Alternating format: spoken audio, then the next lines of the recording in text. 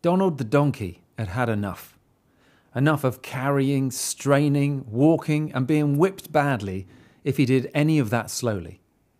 He wanted a new life, but he just didn't know what. As he stood pondering this in the bright morning sunshine, a small bird flew past, singing the most beautiful song. "That's it! I'm going to become a musician," brayed Donald in a moment of inspiration.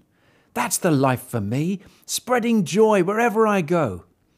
So Donald set off for the nearby town of Bremen right away to buy himself a drum kit.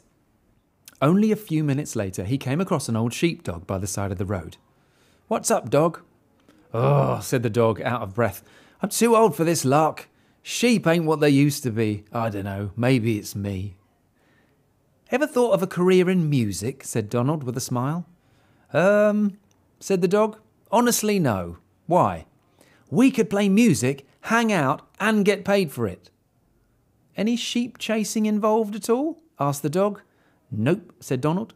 "Plus, we'll get more work as a duo, playing music together, I mean." "Woof," said the dog, which roughly translates as yes. They hadn't walked far when they met an old cat stretched out on a fence by the side of the road. "Where are you chaps off to?" asked the cat. "Bremen," said the dog. "We're changing career." "To what?" "Musicians," said Donald. "Ooh," the cat's green eyes lit up. "Need an accordion player?" Now, no one ever needs an accordion player, but they both agreed it was worth a try. "We'll be a trio," said Donald. "But what are you going to play, Gunther?" The dog thought about it. "I always loved the guitar." "Awesome," said Donald, and kicked his hind legs into the air from sheer excitement.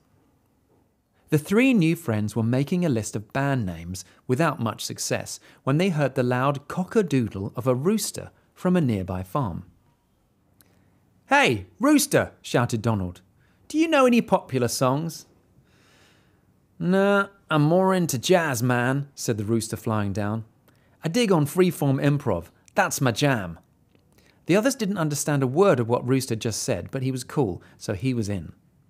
So there they were on their way to Bremen town, a brand new quartet, that means 4 musicians, very excited to be on a new musical adventure together. It was starting to get dark, and they realized they wouldn't make it to town before sunset. So, spying a small house in the distance, they decided to stay there for the night. There was a light coming from inside, and Donald clip-clopped over to the window and peered in. "What do you see, man?" asked Roost. "Ooh, a table full of food and drink, and there's robbers eating, drinking, and having a great old time." "I don't know about you, but I'm starving," said the cat, rubbing her tabby tummy. "Why don't we do our first gig here tonight?" "Yes," said Donald. "The robbers will love it so much they'll ask us to share their food." "Woof," said Gunther, scratching a flea on his ear. "I'll climb on your back, Donald. Cat, you climb on mine. Roost, fly up and sit on Cat's back, and we'll be like a totem pole orchestra." "Yeah," said Roost, doing her vocal warm-ups. "That should be our band name, man. The Totem Pole Orchestra." "Great," said the dog. "But wait, we haven't got any instruments." "Let's just see what happens, man. Be free," said Roost, clicking her feathers. Gunther watched her in wonder, thinking, "Wow, she's so cool." Once they were all in position, Donald stamped out a count of 3, and they all started to hee-haw, crow, squeal, squawk, and howl as loud as they could. It wasn't the worst first performance ever, but it wasn't very musical at all, and when Donald got carried away with himself and started stamping, everyone lost their balance and came crashing through the robber's window. Well, the robbers were terrified that some terrible monster was attacking them, and they all ran out of that little house and into the woods as fast as they could. The Totem Pole Orchestra were a little confused why their audience had run away instead of applauding. But when they smelled the delicious food, they quickly forgot and all sat down at the table to eat.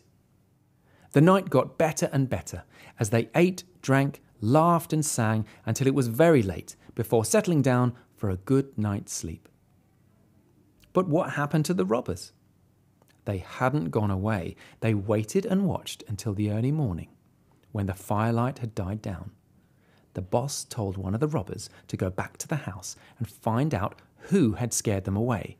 So, a robber crept back in through the front door.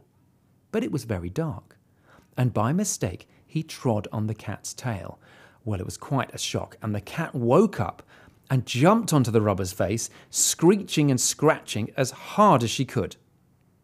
The robber wasn't expecting that and stepped backwards onto the sleeping dog, who bit his leg and wouldn't let go. "Get off me leg!" shouted the robber, who backed out of the house, across the yard in the pitch darkness. But he couldn't see a thing, and he bumped into the donkey, who was in the middle of a lovely dream.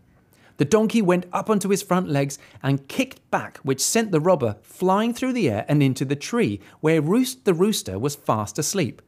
Roost woke up with a start and squawked and flapped all over that poor robber until he ran off screaming. Well, he got back to his boss, trembling with fear and covered in bumps and scratches. "What happened to you?" "Don't make me go back," said the robber. "There's a crazy witch in there with claws, sharp teeth, a kick like a mule, and giant demon wings." "A witch?" said his boss. "What happened?" "Just look at me," said the robber. "She scratched my face, nearly bit my leg off, kicked me across the yard, and then flew above me, screaming some kind of magic." "What do you mean, magic?" "I don't know, but it was horrible. It didn't rhyme, there was no tune, it was like really bad jazz." The robbers never did go back to that house, but you won't be surprised to learn that it became the home to the Totem Orchestra. After a very noisy first performance, they spent a lot of time practicing and became known as Bremen's most exciting live band. You can probably get tickets to see them. Oh, and don't worry, they've improved a lot since that first show they did for those robbers. You know what they say? Practice makes perfect.